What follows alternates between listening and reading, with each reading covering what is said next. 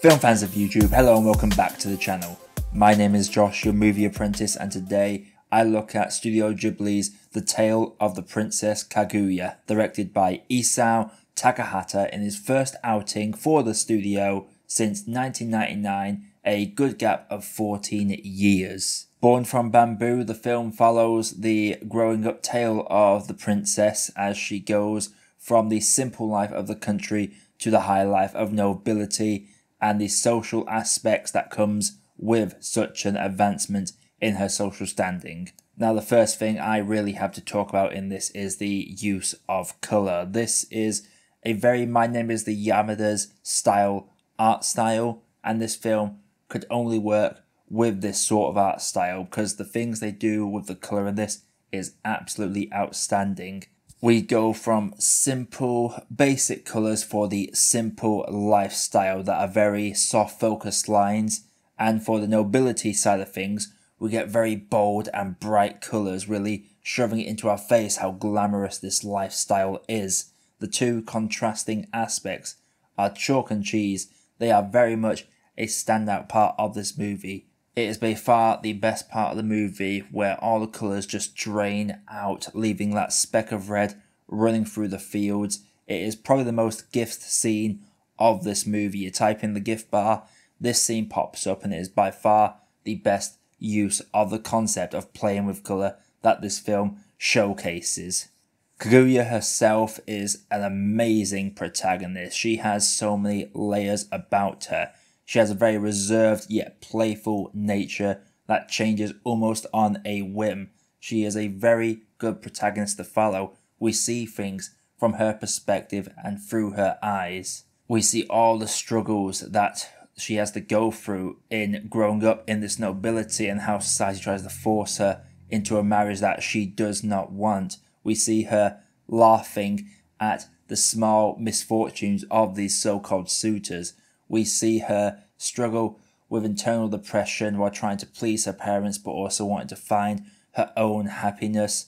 She is just a great character. She's got a mischievous side, a wondrous side, but she's also got that reserved side as well, and she has some very powerful moments that are both silent and some powerful moments that are very loud. She is an absolute joy of a character and is probably one of my favourite female protagonists in cinema history. After watching this, she is just a class act to watch. The relationship with her family is a strong point as well. Throughout this film, the backbone is held together by a relationship between Kaguya and her mother and father, who take her in after she is discovered in that bamboo. They do a very good job of showing the complex relationship between these characters, because whilst the father wants what's best for her, there are times he can get a bit overbearing, but you never question that he does truly deeply love her as a daughter and will go out of his way to protect her and do what's best for her. His only problem is that what he believes is best for her is by the social standards that are presented from this time period. And when she confronts him on this, is a powerful line where she straight up gives two scenarios to her father, and that line delivery is just heart-wrenching. I won't spoil what that line is, but you have seen this, you'll know exactly what line I am talking about. This film runs in at the 2-hour mark. I think it's about 2 hours and 15. I believe it is actually the longest Ghibli film, but this film manages to never overstay its welcome. It plays with the pacing very cleverly. When it wants to speed things up and advance through the plot fast, it will do that, but it will slow down when the plot requires it and when it is essential. When it's important to focus on this period of a life, it will stay and focus on that element. But other areas doesn't overstay their welcome. They will speed through key events that don't bear any significance to the overall arcing story or themes that are in place. I think my only real flaws with this film is that there are a couple of side characters that do feel like afterthoughts. They are hardly in this at all, and they do appear on rare occasions to give the princess a little flashback to her old life, but there's very little depth behind these characters.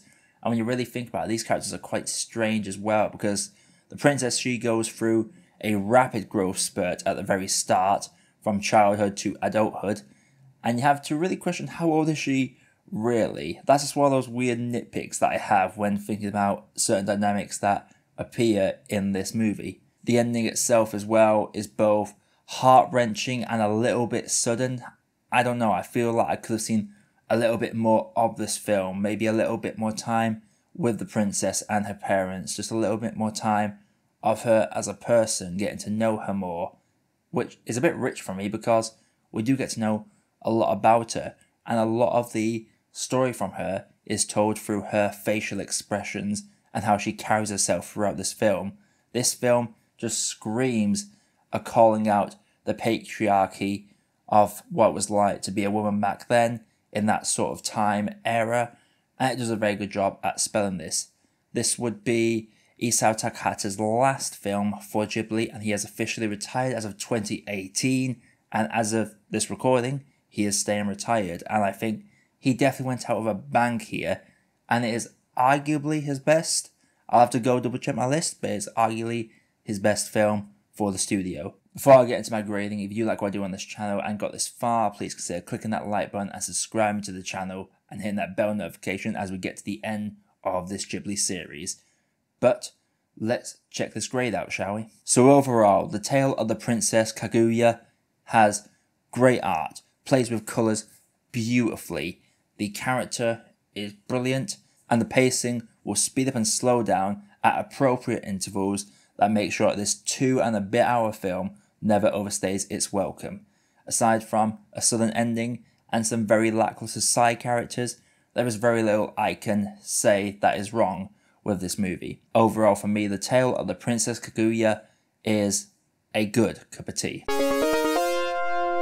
So, The Tale of the Princess Kaguya. Have you seen it? If you have, let me know what you thought down in the comments below. And again, if you like what we're doing on this channel, click the like button and subscribe for more movie reviews like this coming all the time. Coming up in a couple of hours, hopefully, will be When Marnie Was There, which is the last of the Studio Ghibli films until Earwig and the Witch, which is just about to come out. So, this should be an interesting one. But until next time, my name is Josh, I have been Movie Apprentice, and I'll see you in the next video.